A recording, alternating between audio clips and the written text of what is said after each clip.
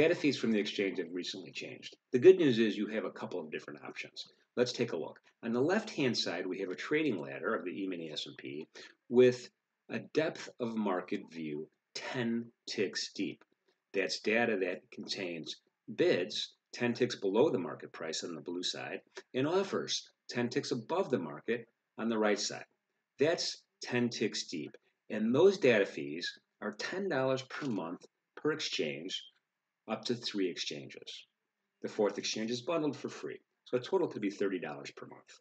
On the right-hand side is the top of book. Top of book data just has the best bid. Top of book data has the best bid in the blue and the best offer on the right. 1 tick deep.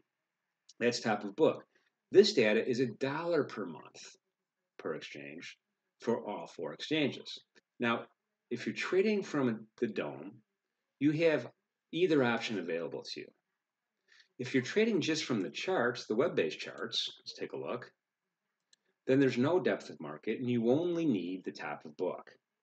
Now, what's an exchange? Well, as an example, CME Group, if you're trading E-mini S&Ps, you'd be trading a CME market.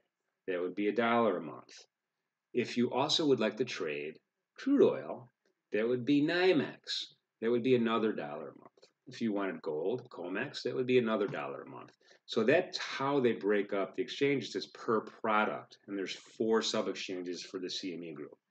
That's why there's a difference. So depending on what you're trading, it could add up. And $30 a month is, is it nothing? But compared to $4 a month, well, that's a better deal. Especially if you're just trading from our device agnostic trading platform here, the Infinity ATHRs. If you would like to change your plan, either way, to the top of book or to the depth of market, all you need to do is log into your customer portal. And you do that by going to Infinity's Futures homepage or any page of Infinity Futures and clicking on the upper button that says Clients. At the top of the menu, it says Clients. I'm going to go ahead and click on that. It'll open up a new page. It's the Transact portal. The Transact portal then has a login button where you log in with your username and password. And you can simply go to the data fee section and change your plan to whatever you'd like. Hope that helps.